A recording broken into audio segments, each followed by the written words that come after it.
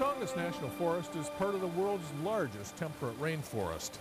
No surprise, then, that it rains here a lot.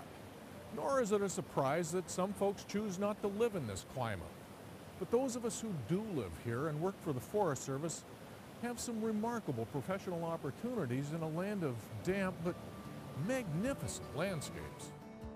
Alaska has that lure and has that mystique.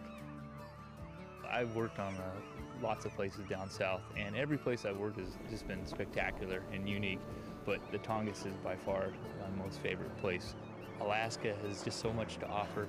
It's still wild. It's still just fascinating to me to come to a place like this that is untamed and untouched. What's exciting about working on the Tongass is the fact that you can take the good habitat and make it excellent.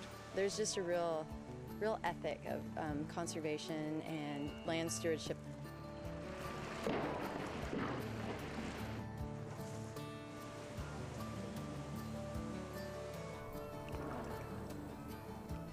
I think it offers more diversity than any other national forest in the system. And not to mention, you get to live in Alaska. The Tongass National Forest covers southeast Alaska's Inside Passage. At 17 million acres, it's about the same combined size as the states of Maryland, Delaware, and Hawaii.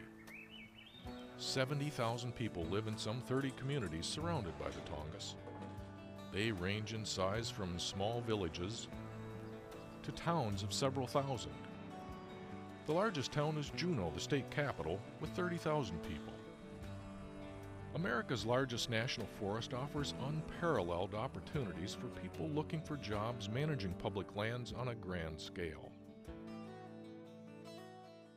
First of all, coming to the Tongass has got unparalleled wildlife, fish, watershed characteristics. This is a place that is relatively intact, much more intact than any other place in the country. And just working on the vast landscape that we have that is in this condition is extremely exciting and rewarding. We are a forest that a lot of people in the United States care very deeply about. And because of that, we are often in the limelight. I have spent many hours back in Washington, D.C. talking to people who really care about the Tongass. A lot of places in the Forest Service you would go to, people in my position wouldn't have that opportunity. I think you would get more experience here quicker than you would anywhere else. When I was younger, I thought I was going to be a professional dancer, a professional ballet dancer, and it didn't work out. But through it all, I always had a love of geology as a hobby, and that did work out. My position currently is something called a student career employment position, which means that the Forest Service pays for my training, they pay for my graduate education, and then when I graduate, I work for them for 2 years. We're here to talk to people about bear safety and make sure they have the information that they need to be safe here. And we do wildlife monitoring sessions of the bears that are here and kind of people management and bear management. It's exciting to be a part of a long-term project and something that is really involved in a management aspect of conservation. So the results that we're going to get here will have a big impact for managing this forest, this ecosystem. For me, it's just the variety of things that I get to do. You know, one week I might be out with Jim mapping geology.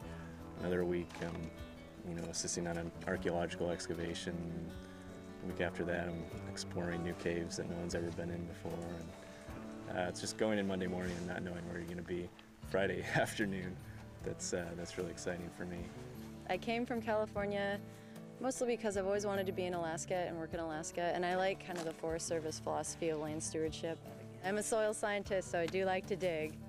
So it's just a good time getting out and getting dirty in the woods.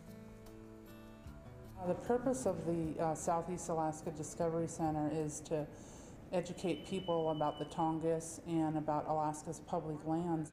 Well, of course, being Alaska Native, I get the people that are interested in Native culture, all the staff send them to me. And just the other day I had a professor and his wife was saying that he's an instructor. He said, no, right now I'm a student. So he was learning from me and I was learning from him. There's some cultural dimensions, some cultural history that's real today, that's a part of this forest in terms of subsistence and the resources that they provide the native people, the indigenous people of this area, that to me can't be separated from being a biologist or a scientist studying the biology here.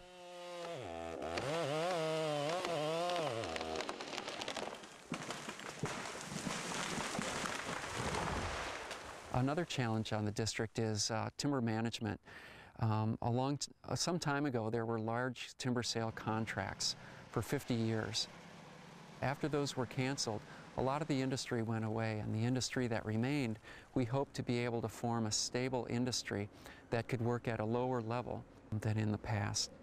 Coming up with the timber for those mills has been challenging, not because the supply isn't out there, but for controversy over the Tongass.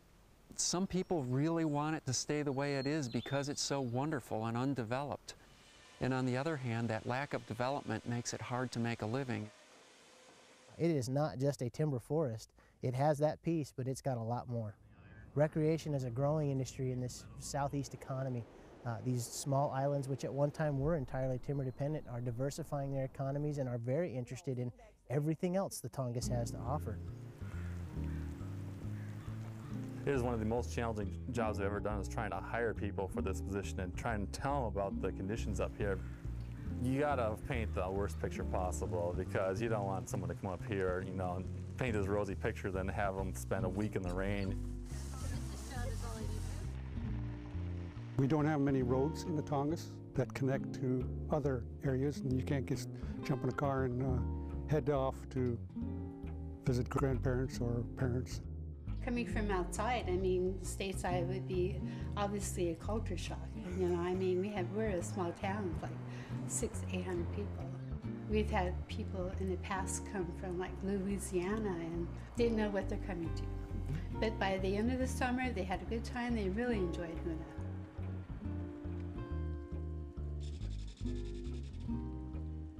There's lots of reasons to come to Southeast Alaska and the Tongass National Forest. It's a magnificent place. It's beautiful. It's full of wildlife and scenery and fishing. It's a great place to work. The temperatures and weather here year-round are fairly mild. It's a good place to live. Well, I spend the summer out here in Misty Fjords from May through late September. There are 4 rangers covering a wilderness area about the size of Connecticut. It's a great job. I love it. This is my 3rd season here. This is my office.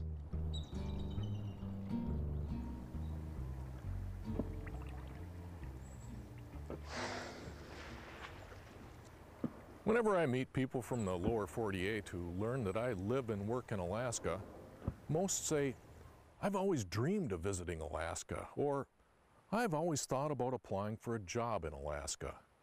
And many seem just a bit envious that I'm here while they haven't yet taken steps to make their dreams come true. For the Tongass National Forest, I'm Pete Griffin.